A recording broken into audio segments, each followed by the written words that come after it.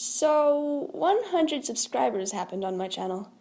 I wasn't exactly prepared for it or expecting it.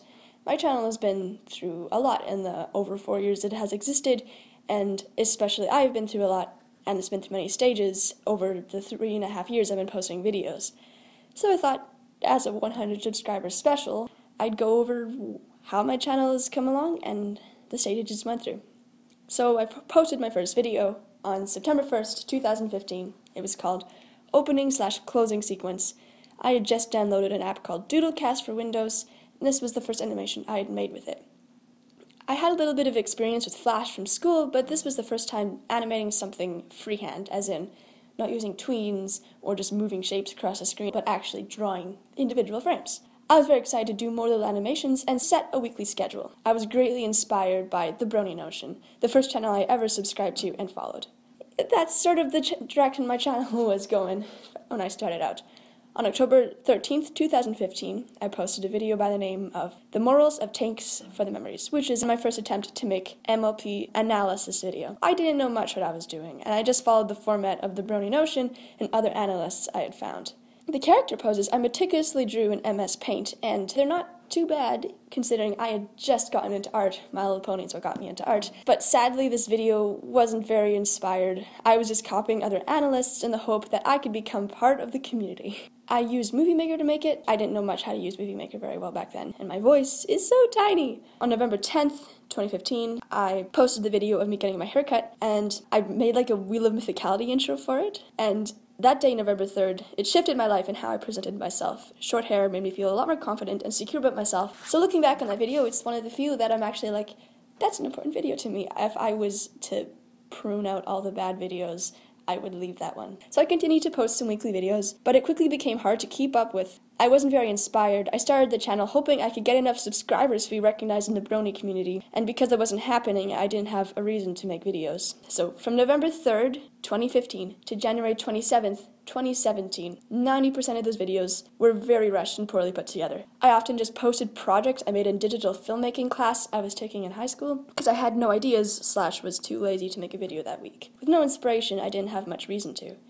I started missing weeks and eventually stopped posting altogether from November 3rd, 2016 to January 27th, 2017. So on January 27th, 2017, I uploaded a channel update, sorry in brackets, and I felt the need to apologize to my 12 subscribers that I just stopped posting without saying anything. But at least in that video, if it was misguided, I finally dropped my weekly schedule. From then on, I made videos because I wanted to make them.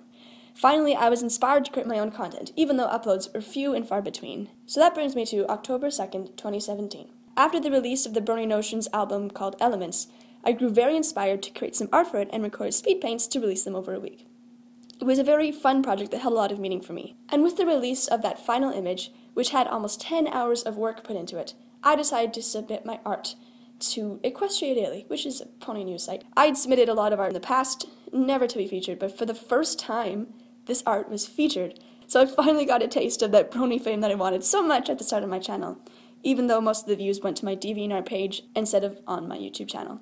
I was happy to receive recognition, but I didn't feel the desire to use this as a boost to create more pony content, to continue to grow in the fandom. The Elements of Harmony project sort of felt like my one final hurrah in the fandom. So I continued to post original content that I was making because I wanted to, as I let go of my dream of having many subscribers, and I was happy with my 13. My channel was pretty stagnant in terms of views and subscribers, but my favorite videos are made during this period, mainly my Song of Solidarity. Then, everything changed on April 22nd, 2018, when I posted the video titled Cuberitm's 50K Giveaway. The next big thing I moved to after the Brony fandom was cubing. It had a wonderful community, it was a great hobby, it helped me improve my social skills and life skills. I found some cubing channels, mainly Cuberitms, one of the first ones I found, run by two guys who went by the names Red and Blue. But 2 days after I subbed, Red left the channel, which I was like, aw, Red was cool. So Cuberitms on his own, Blue, he hit 50K, did a giveaway, and I won it with this animation I made. I'm very proud of this video, I had so much fun making it, and it brought me from 13 subscribers to 73. And it was so awesome to interact with all the commenters. It was a boost I was not expecting, and I kind of given up on the channel in the hopes of it growing, but that happened. And to make this video, I drew the frames in GIMP and put them together in Windows Movie Maker, which at this point I had gotten pretty good at using Movie Maker while hiding the fact that I was using Movie Maker. So it was a very tedious process. People were like, make more animations, and I was like, sure, that would be fun. Never really did though. I never did. I might in the future. It's just not something that I feel very inspired to do right now. Only for the reason of wanting to jump on the bandwagon of YouTube animators, and I didn't want to make the same mistake I did with the Brony Analyst community. Then I did a Minecraft video. That came out of nowhere. So I posted this video on December 11th, 2018, titled Goodbye 2B2T MCPE. I'm not a huge Minecraft player, but I stumbled across a server that I actually rather liked. I made some friends, but then dug my roots a bit in too deep and had to leave because it wasn't healthy for me to play anymore. But I posted a video featuring the server, which brought a few more subs over, and then some of the friends that I made subscribed, and then I hit 100 subscribers on January 17th, 2019 at 12:37 a.m. And the 100th was one of my friends who goes by the name Kitten. Thanks, Kitten. So yeah, I've got a custom channel URL now. I don't know what the future of my channel will be. Just know that it's probably never going to have a theme or a weekly schedule ever again. I'm never going to go back and delete the old videos that I don't like because they got me to where I am today.